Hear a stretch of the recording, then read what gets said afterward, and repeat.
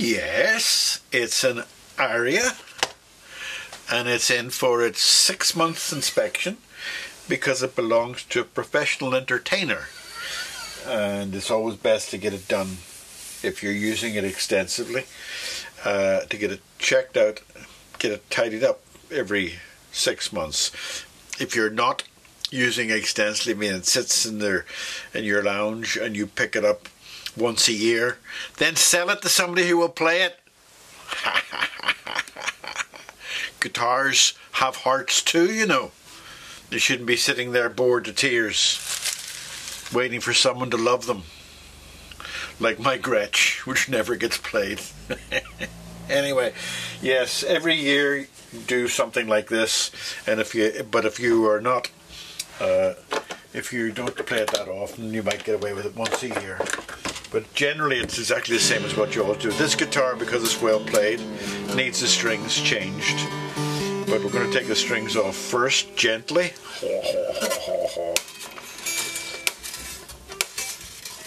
Oh, sorry, Georgie girl. What happened there? Did it scare you? The strings, she usually comes running for the strings. But it scared her. Did it scare you, the noise of the strings?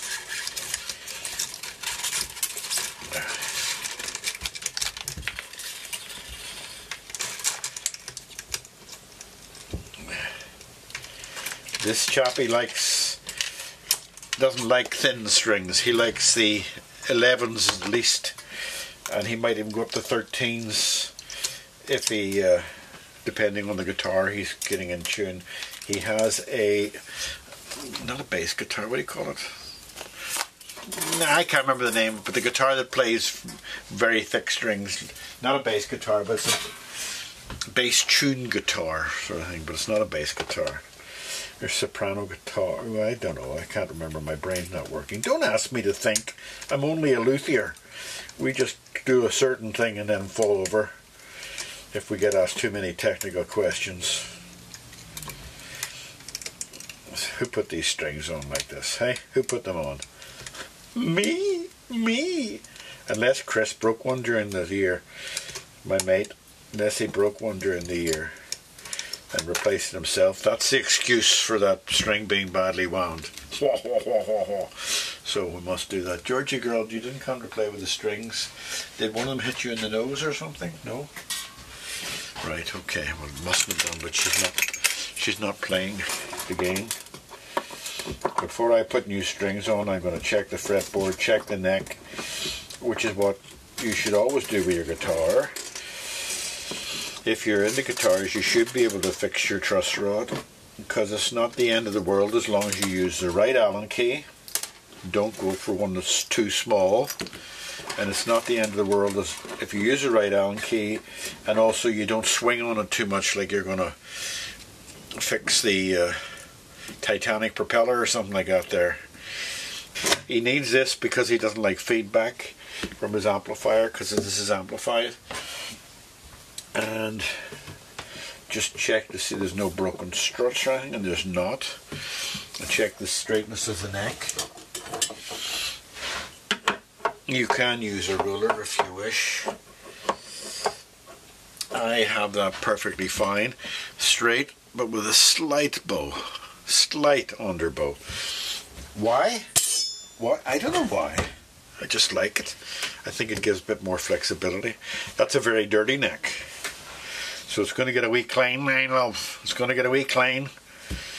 And the frets aren't bad. Rhythm guitar, not lead guitar, and there's no real action on this. You know, there's no real string bending or anything like that there. It's popular music and country music and stuff like that is played. But let's just see. That's pretty dirty. People will tell you don't use wipes on your guitar because they've got chemicals. Well, I tell them, don't let your guitar get dirty. This one here kills 99.9% of bacteria.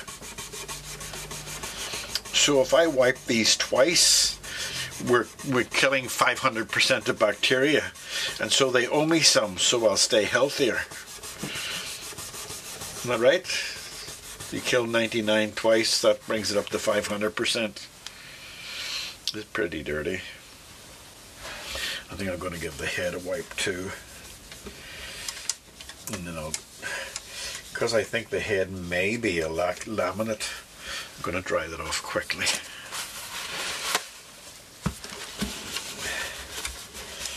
I don't want any damage to the laminate. It may not be a laminate, it might be a solid, but it doesn't look shiny.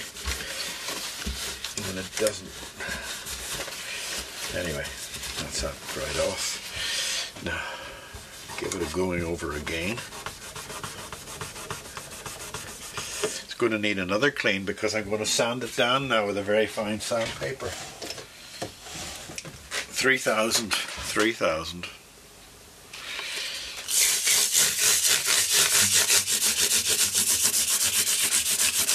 It barely takes anything off because it's so fine. It really just polishes.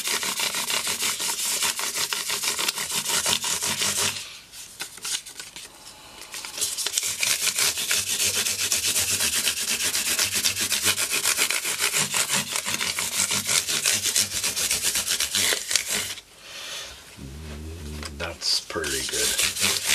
I'm not going crazy. This is just a sort of a 6-month service.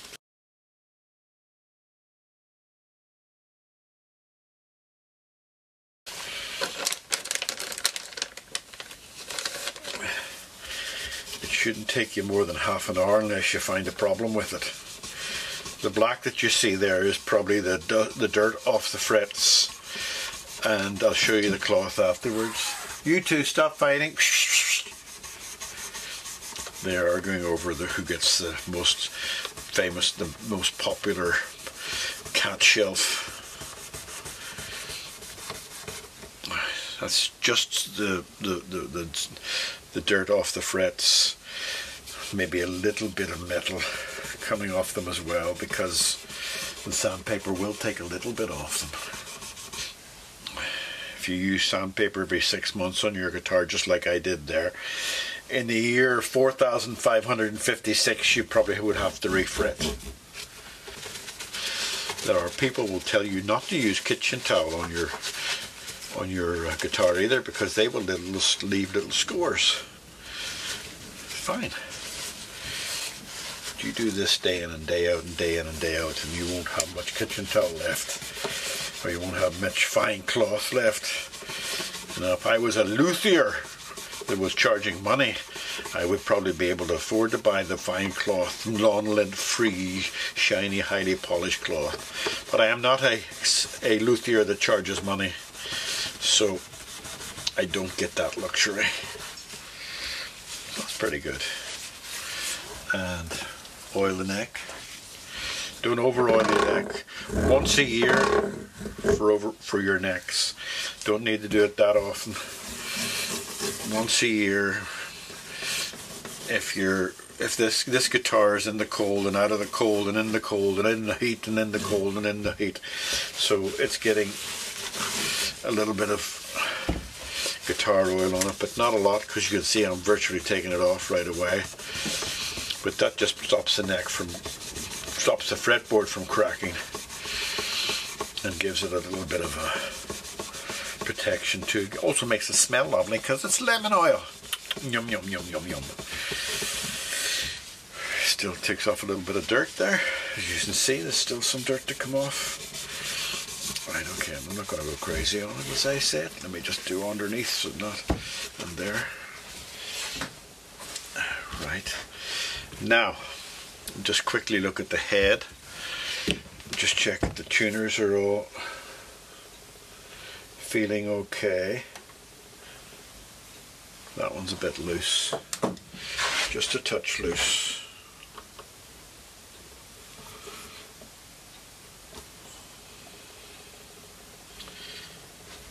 And maybe that one. Oh, what's happening here? What's happening here? Oh, that's better. Right, okay. So as you see, it doesn't take much to just keep your guitar sort of running. Just check the tensions on that.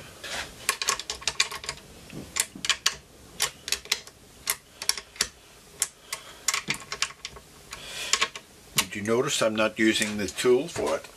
Because I don't want to swing on it. If they're loose, I'll notice with my hands, and then I'll go over and get the tool. But that was really just a check to see that they hadn't loosened. Right, okay. Now, that's okay. Let's get the strings on. I've checked the neck, everything. Yeah, I'm going to get the strings on now.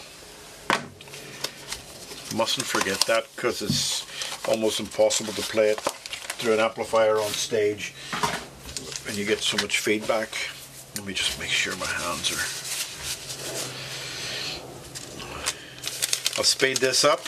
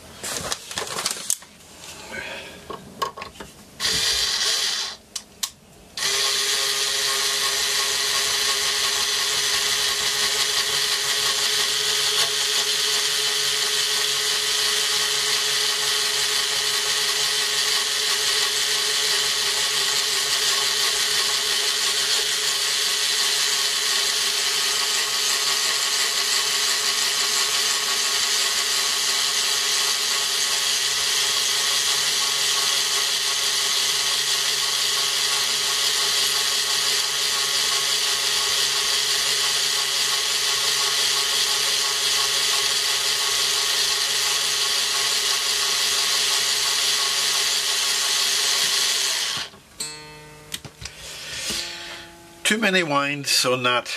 I like lots more winds on the A, B string, but there were just a bit too many on that. But it's done now. Only reason I say it's too many because I had to use that too much, and that just put more wear and tear on that. But I like quite a few on the A and B string, but maybe not as many as that. So I just pulled it out too far when I was tuning it. And as you probably saw, what I do is I put it in and I, oh, it's loose, right, okay, and then I put it through the hole, if I can get it through the hole, right, and then I pulled a certain amount, sorry, I did it that way, I pulled a certain amount out like that there. It should have been that amount, but instead I pulled it out too far.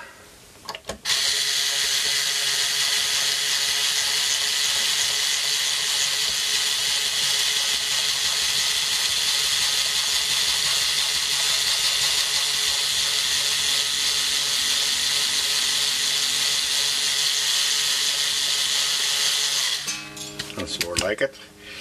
I use less and less as I go along.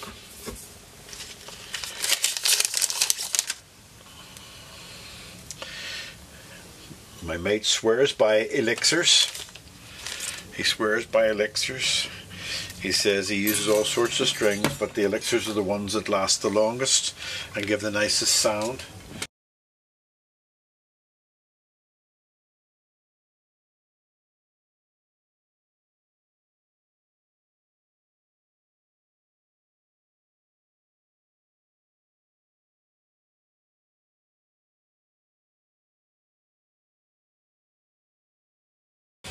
Now, if Mr. Elixir is watching, I'll gladly accept a donation of a big roll of string.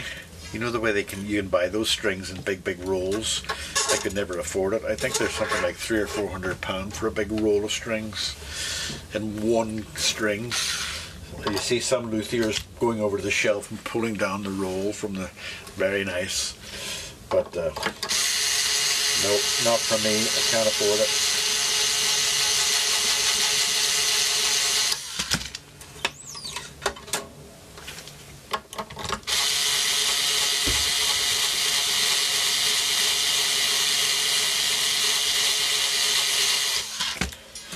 case you're wondering, I press down on the string to keep it right at the bottom and let it work itself up.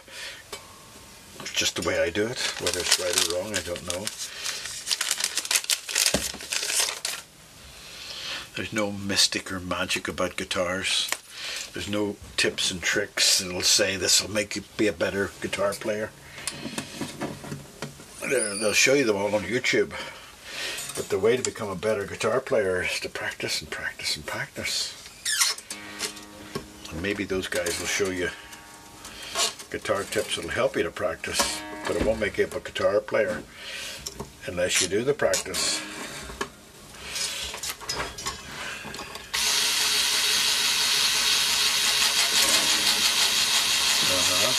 Something's happening here.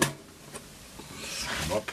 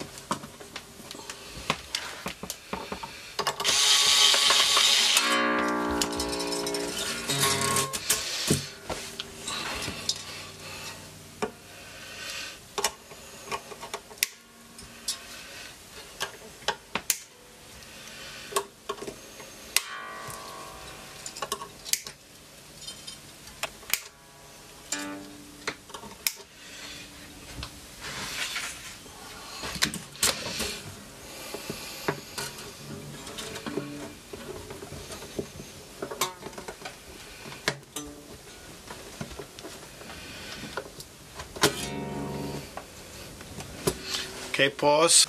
Right, the last thing to do is get it in tune.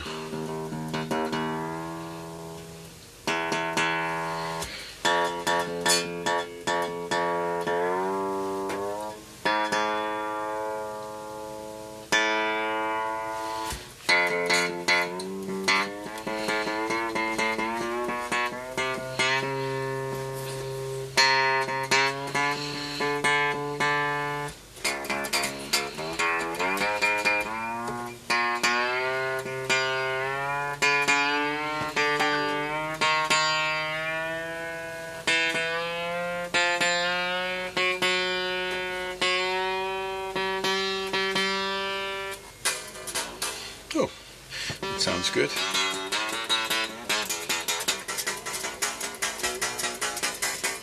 What's happening here? Come on.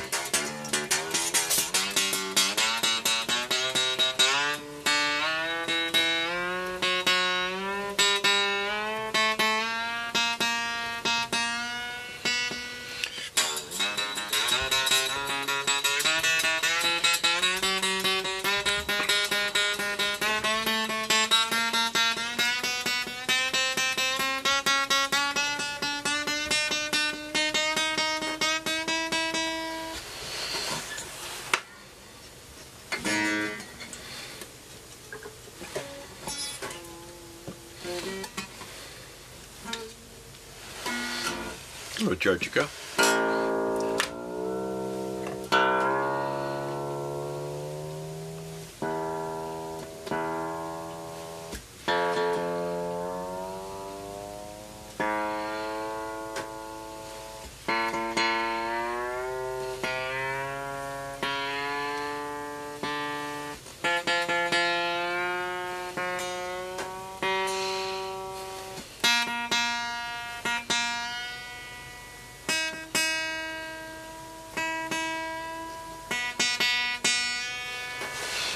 There you go.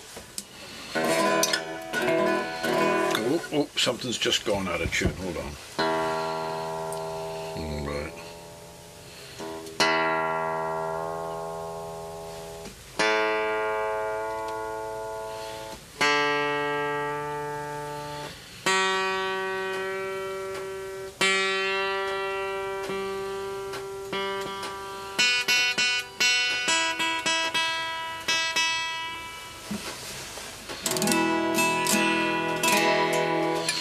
Now, normally on this kind of thing I'd check the battery, but I know the chappie uses a rechargeable battery and he charges it all the time, so I don't have to do that.